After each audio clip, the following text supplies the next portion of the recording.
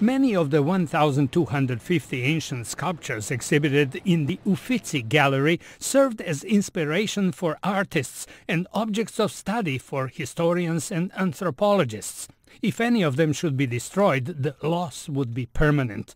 The ultra-long-term preservation of physical objects in digital form, called photogrammetry, used to be a slow and expensive process. No more, says project leader, Indiana University professor Robert Fisher via Skype.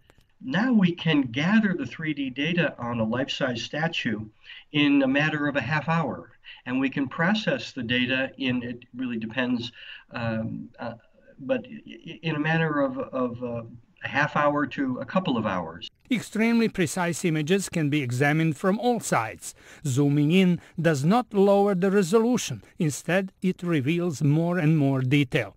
Fisher says special software even makes it possible to look back in time. The Earth wobbles as it rotates around its axis and around the sun, and the sky doesn't look the same today as it did a couple hundred years ago, let alone a few thousand years ago. The ultimate goal is to put the objects in a digitally restored environment with the ability to change its conditions. The atmosphere, the position of the sun or the stars or the moon, have people move around in the form of avatars to understand human behavior in the past with respect to these spaces and the decorative objects like works of art in the spaces.